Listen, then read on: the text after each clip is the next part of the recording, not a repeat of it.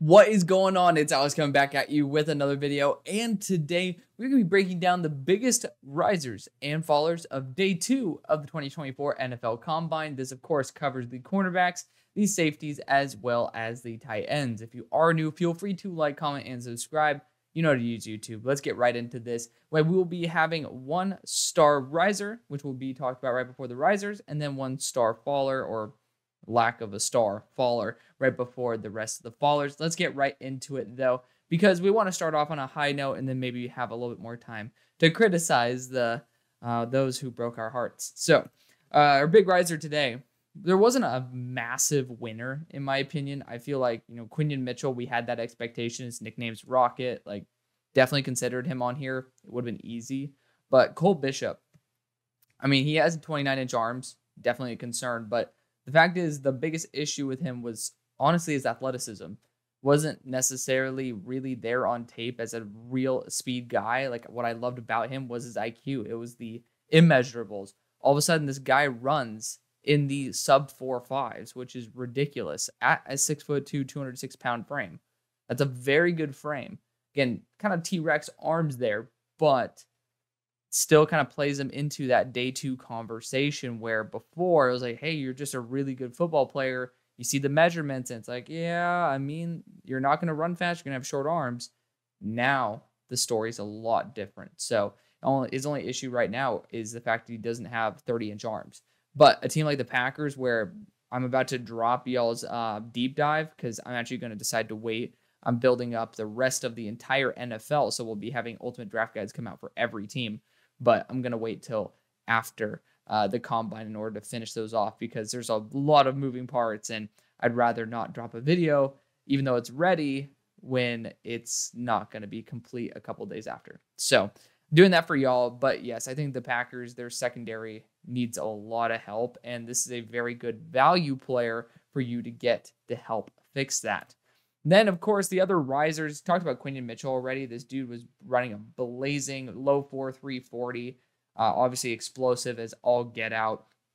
He came and he tested 195 as well, 6 foot. A lot of these corners are in that 5'11 tier. So it's just really good to see Quinion put some, rubber to the road and actually prove how damn fast he is. Nate Wiggins, I debated putting him on here, but, that injury does make me a little bit more iffy. He was originally going to be a faller until we found out it was only a quad injury, or not quad, a hip flexor injury. So, still 4.28. Got to mention him. Did phenomenally in that. Obviously extremely explosive. Hit 24 miles per hour, but the 10-second split, he was the 3rd worst. So, again, going to keep him off the risers list. Nehemiah Pritchett was someone who's a little bit more on the undersized route, around that 180 mark during the year. He's up to 190 and hit a 4.36. That's incredible. Yes, it's not going to solely be based off. I mean, people are trying to get mad at the fact that I'm talking about risers and fallers based on, their 40 times and, not very many factors. But the simple fact is that's what the Combine's testing. It's not like they're moving up 50 spots on a board because they run 0.1 seconds faster than some other dude who's more talented. That's not happening. But I am showing you where they should be going. Nehemiah Pritchett did a phenomenal job. He's been a very consistent corner. He missed the first 3 games of this past year, but he's been very, very consistent. Even like back 2 years ago, I was still mocking him in the 3rd round, and I think he's going to be an early day 3 guy. Jerry Jones, phenomenal. Slot corner, very smart, very fluid, sub 4.4 40 as well. Did really good in the field drills. I appreciate that about him. There's a lot of teams that are looking for that star nickel, and especially a lot of teams looking for a nickelback slot corner. This is the type of guy they're going to be going for in that 3rd round. And I think he is very, very much well deserving of that. He's actually one of the best, if not the best, slot corner in the draft. Got to mention that as well. DJ James, he's up to 175 and still ran a sub 4.5 40. That's awesome, because he was listed around 160 to 165. I know, again, 40 time isn't everything, but the fact is he added weight. He was heavier than Nate Wiggins, which is wild to me. And, super fluid. Again, those field drills, he did phenomenally well on. Big fan of DJ James. Again, the weight was the big issue with him. I still think he'll be going in that same range as Pritchett, because I think his talent's a little bit better, but his frame a bit worse. Andrew Phillips. I mean, I've been harping on this dude since the Senior Bowl. Just one of those guys where I had no idea, honestly, that he was going to be a legit draftable prospect. And then you just see how well he popped off to me. I didn't do a tape study on him before. He just popped off. I was like, who the hell is this Kentucky kid? And, very solid measurables. Overall, this dude ran a very solid 40 as well as sub 4.5. Just really, really damn solid. Like, I appreciate the fact that Andrew Phillips has backed up his physical profile with some really good reps, even versus guys like Keon Coleman, Johnny Wilson. Like, this guy has been able to hold his own. I'm not sure about the Keon Coleman part, but I remember seeing someone talk about it. But definitely Johnny Wilson. That's what he was most known for there at the Senior Bowl. Speaking of Senior Bowl, Cam Hart. Besides his 3-cone and shuttle, which he's not known for being the most shifty guy on planet Earth, he still did a phenomenal job at 6'3", 202. First off, God tier frame. Then he runs a 4.5 flat, so he has that ability. And then he does really well in the on-field drills. That, to me, is a perfect blend. Of course, I would have rather have him, be a little bit better in terms of the shiftiness and agility. Could have tossed in, actually, Kamari on here because Kamari Lassiter, he's done a phenomenal job. Really good testing overall, including the best 3-cone and shuttle. Then we got to talk about Max Melton, also in the 4.3s, just like his brother, which is awesome. A little bit under 6 feet tall, as the majority of this corner class apparently is. But, again, one of those guys who felt almost like a receiver who had corner skills, and that's a very coveted attribute. And then, you could talk about some teams like the Packers, for example, that are going to be looking for that third corner, and you compare him back up with his brother. That would be pretty cool. But regardless, I think that he will be a sneaky option because even, DJ was talking about him looking like a top 50 player. I don't think he's going to get up that far, but this round 2 corner group definitely has a lot of variability. So I think that he could potentially sneak into that later or that mid day 2 territory. Tyke Smith, got to give this dude a shout out as well. I mean, there were projections, I think, at the Senior Bowl where they said he was going to be 4.6. He runs it in the 4.4, like 4.46 range. That's incredible. Going from 4.6 to 4.46 doesn't sound like that much to someone who doesn't know the difference in 40 times. That is massive. And, for someone who has really damn good tape, I discounted him because I looked at those projections rather than actually doing my own analysis. So I'll call myself out for being lazy. Phenomenal job. Good job, Tyke Smith. Just again, showing explosiveness, showing that top end speed that we didn't know he had. He's been a very talented player for a very long time since West Virginia. So glad to see him finally getting what he deserves. Theo Johnson, Ben Sinnott. There's a couple other guys in here as well. I'm forgetting Illinois' tight end. That dude deserves some credit, but he did have some drop balls. I gave him a shout out on Twitter because I think players like that deserve it, but I don't know if he's necessarily a massive riser. After the tweet, he ended up dropping quite a few balls. But that's okay. Theo Johnson, he just comped physically to Jimmy Graham.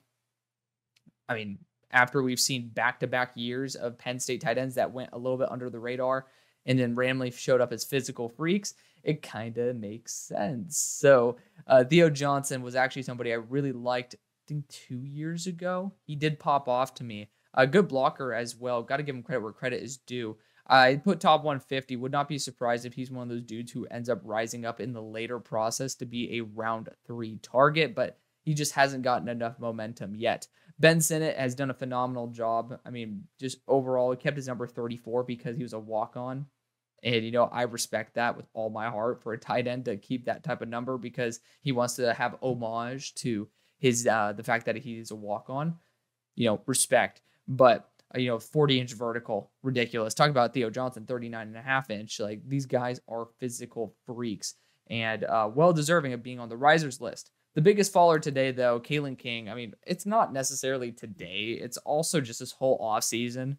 Ever since he got absolutely toasted, put with some nice Hershey chocolate in between some graham crackers and become a fucking s'more. Like, ever since that's happened, this dude, dead ass, has just been nothing. And it pains me because I thought Kalen King was going to be, my number 2 corner in the class. And, he was an excellent number 2. And then I just don't know what happened. I don't know if there was some underlying injury that he just never got fixed. It interrupted his play from being able to be as good as it should be. I don't understand. I don't. But I think a team that could be looking for a safety / slot / maybe can flex into corner 2 range. I think that's going to be proper. I don't think he's going to be selected on day 2 because of the fact that he ran a 4.6 and just, people were talking about him as a pure safety convert, but with Demonte KZ potentially coming up on a contract, well, not coming up on a contract, but he is a net positive cut. It is potentially a way to get some savings there. You get some chemistry right away with Joey Porter Jr., and you're getting someone who's already proven to have a ton of talent that just doesn't seem to be maximizing his potential. So hopefully Kalen King bounces back, but it is a bit scary. Then we got the rest of the fallers. Kool-Aid McKinstry just didn't test today. Unfortunately, he has, I think, a Jones fracture in his foot. He's going to test at his pro day, but then he's going to get surgery after that. That just unfortunately does drop you when you do look at it. It's hard to imagine him going top 50, but people already assumed that he wasn't going to be in the first round, so I can only assume that he gets a little bit lower because of the fact that he's going to have to be coming off a surgery. Dwight McLaughlin ran a really nice 4.47 40, which is a big plus, but 32-inch vertical, that's not very exciting for me. For someone where I appreciate and respect his off-man ability, that explosiveness is something I covet, and I'm a little bit surprised, to be blunt, that he did not have a much better vertical jump. So a little bit unfortunate there. I thought he was a little bit stiff in the on-field drills as well, but still a really, really good value player if you can get him just outside that top 100. And his Rakestraw came in at 183, sub 6 foot. That's not necessarily great. And then he apparently hurt himself earlier in the day. So I do think that, this is definitely TBD on Rakestraw, but in the 4.5s, I'm hoping that was affected by that injury and maybe he bounces back, gives a 4.45 at his pro day. We'll see. So fingers crossed he gets healthy, hoping the best for him because he didn't test very well in the jumping either. I think he only did his vertical and was, it was either only the vertical or the broad, and it was just definitely not going to be very commendable. Let's put it that way. Sion Vaki just has alligator arms and, love the guy, but people are even saying, like DJ and Charles are saying, like, this dude should be a running back.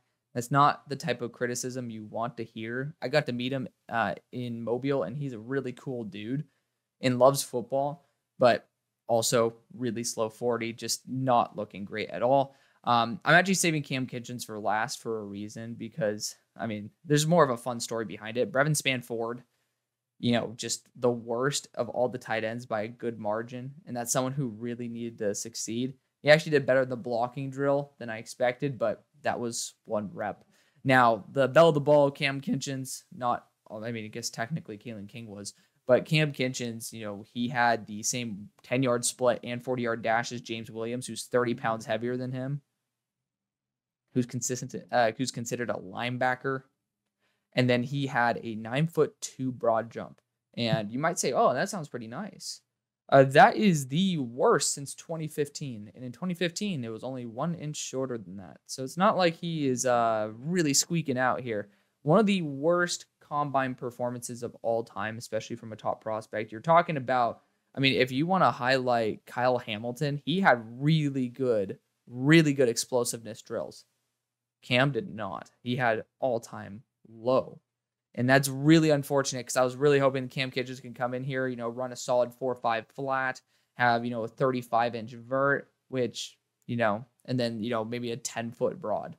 And that's stooping pretty low for someone who's considered to be a potential top 11 player on some people's boards that I know. So just unfortunate, but apparently Florida State fans eat that shit up. I just randomly tweeted it out, and then that's like one of the biggest interacted tweets I've ever had on Twitter.